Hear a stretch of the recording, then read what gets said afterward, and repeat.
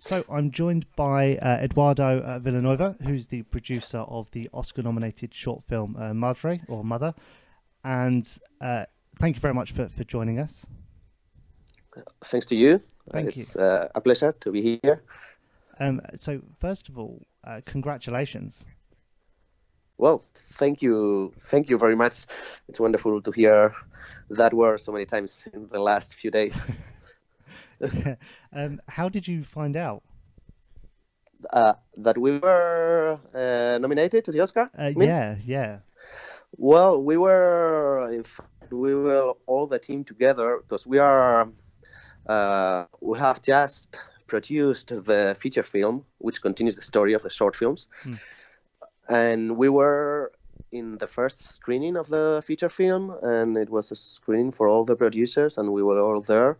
And then after the screening, everybody was online, seeing the announcement, the official announcement, and so it was a really, really great moment.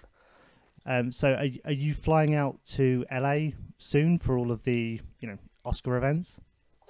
Yes, I'm flying like 3 times in February. I would like to be like the whole February there, but the fact is I'm quite busy here in Spain, so I cannot spend all the time there. I'm going to go now for the Oscar luncheon, Yeah. and then be back to Spain, and then again for 1 week for some press interviews and screenings and all that stuff, and then back again, and then back again for the Oscar Awards. So I guess the reason you're going to the Oscars is for your short film Mother, which tells the story in real time of a young boy who is separated from his mother. And I just wanted to ask, what made you feel like the film needed to be told in real time as opposed to it being, I guess, a sort of slicker, more edited film? Well, this should be a question more for Rodrigo, the director, than me, but in fact, I know him very well. He's a friend of mine. And well, this story was written like 8 years ago, and it is only in 2016 that we finally managed to produce it. And well, the thing is, it has always been a real time story, from the moment that you read the script. But I think Rodrigo's career has grown up very much in the last years, and he has managed to be like a great master of the continuous shot. Mm. So he knows very well how to use it, how to use the wide angle cameras, and well, I think he has found like the perfect way of telling this particular story. When he told us, we were completely sure that it was going to be just great. Mm. So did Rodrigo write the film and then get you involved, or did you find the script and then get Rodrigo involved?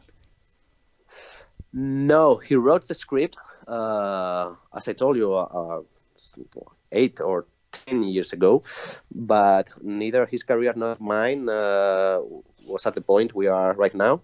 Mm. We have been mates for a long time, and we had our production company, Caballo Films. We are both partners with other two mates in this company. But the thing is, we were all working in different other production companies, and it's like 2 3 years ago that then we started really pushing really hard with our company. And Rodrigo's career was at that time in a very good place, and it was easy for us to raise the money for the fundings for the short film. And well, as I tell you, I knew of this story like a lot of years ago. We had tried to produce it 8 years ago, but we were unable to do so. We were not really experts in producing films, and well, it was like perfect timing a couple of years ago. So did it take 2 years to get the film made? No, no, no, no, no. It was produced like 2 years ago, and then it started all the way the tour of festivals. First of all in Spain, Mm. and then worldwide. And then no, it was made really quickly. He was in between the shooting of two films, of two feature films, and he found like a gap of 2 months, and we went for it. We raised the money, and he shot it, and we edited it. No, it was really really quick. Only that it has spent a lot of time since we shot it until now, and it's like the perfect end of our journey. I guess for short films, you have quite a long process of getting it out there and getting it into festivals, right? Yes, yes, it is quite a long process. Well, in fact, this we had produced a very small feature film before, but it was our first short film, and our distribution company, which is Madre took the film, and they have very good knowledge of how festivals tour market works. And well, it was all perfect. As I tell you, it was like 1 year only in Spain, and then the next year internationally, and then we are here. Yeah. So, I mean, one of the things that I really liked about the film was just how tense it was and how real it felt. And I just wondered if you had a lot of rehearsal time to get that sense of realism, or if that sort of stemmed from just kind of doing it. No, it has a lot of hassle. Well, if I tell you that all the real sense, the real feeling of the short film starts from the script, because in fact it comes from a real life event. Of course, not with that ending, not so tragic, but a friend of him, she lived this situation. Her son called. He was alone at the beach, and it was like 30 seconds, 1 minute of real anguish and panicking. And then he wrote it, the story, the way it is right now. And then when it came to produce it, well, it was like 1 week rehearsal only with the actresses, and then one whole day rehearsal with also the cameras and all the technicians, and then the last day for the shooting, the whole day for obtaining the one perfect shot that is finally on the, which is the short film.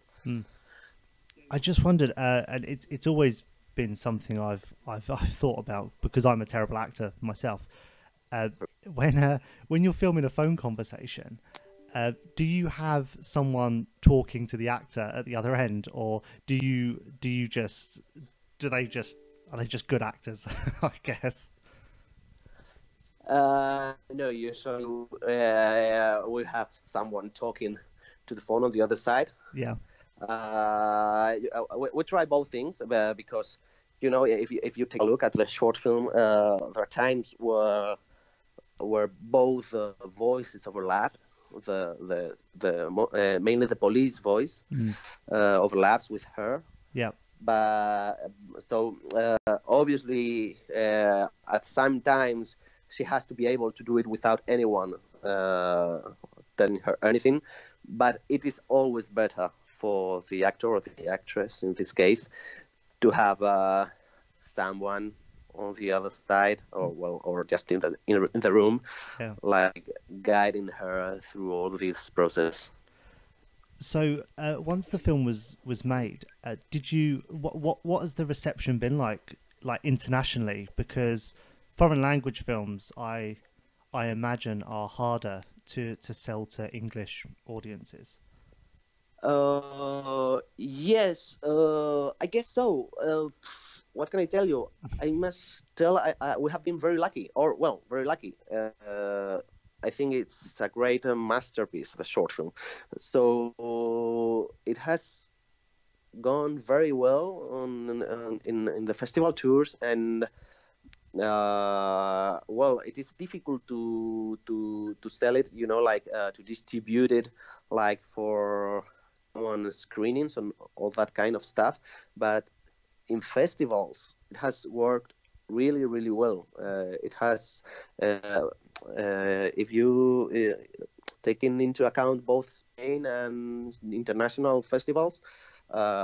We have more than 105 or 110 awards. Wow. So it's like amazing, amazing. But well, we have produced 2 short films after that, and we haven't been so lucky. So it's I think this piece is, well, a real good short film that deserves all the great things that are happening to us and to the short film, and of course to Rodrigo. And I just wanted to ask, can you tell us anything about the feature? Well, yes, I can tell you something. I can tell you that it's 10 years after the story of the short film. Well, in fact, the short film is going to be a part of the feature. It's going to be the first scene of the feature film. And the story continues the story, but the feature continues the story, but it continues mostly the story of her, of the character of the mother. Yeah. And it changes genre. It follows her own process of, well, changing, of coming alive after all what has happened, of course, somehow related to what happened in the short film. But, well, it's really something people won't expect what happens in the future.